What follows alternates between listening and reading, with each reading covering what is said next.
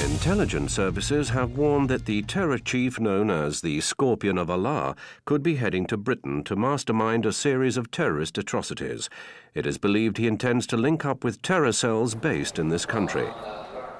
Despite being hunted by police in 23 countries, the Scorpion has evaded capture for 2 decades. Thank you, Mr. O'Reilly. Enjoy your business conference. Famed as a master of disguise, the whereabouts of the Scorpion remain a mystery to security services on both sides of the Atlantic. Yoo-hoo! Mr. Scorpion! Mr. Scorpion, mate, over here! Yoo-hoo! You have done well, Omar Masood. You have clearly caused much devastation here. And of the 1,000-strong army of suicide bombers you spoke of in your email, I see that only you 3 brave warriors remain.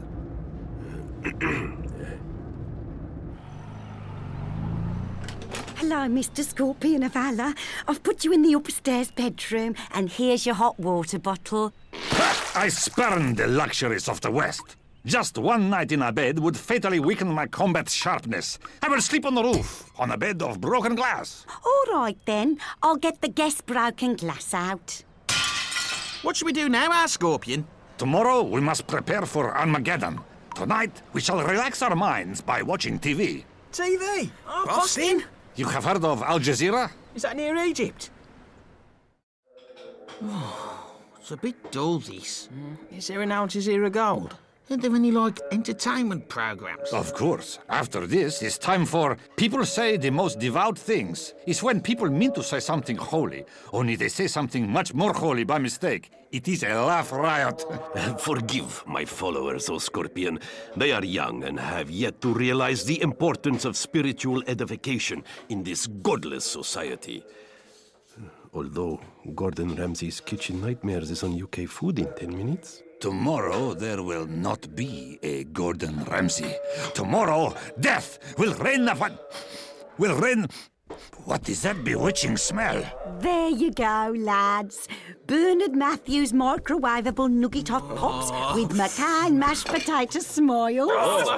Decadent Western food. Tomorrow your training will begin with the art of disguise.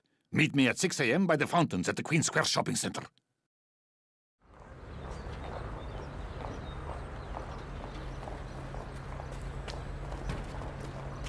Scorpion, is that you? It is I.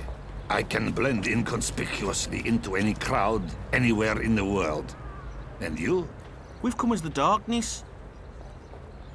You said, come in disguise. I sense that we must go back to basics. Oh, I could hide neath the wings of the bluebird as she sings. The 6 o'clock alarm would never ring, but it rings and I rise, wipe the sleep out of my eyes. My shaven razor's cold and it stings. Cheer up, sleepy Jean, oh, what can it mean to a daydream believer and a homecoming queen? I must speak with the Scorpion. It is time for him to light the spark that will set all Britain ablaze.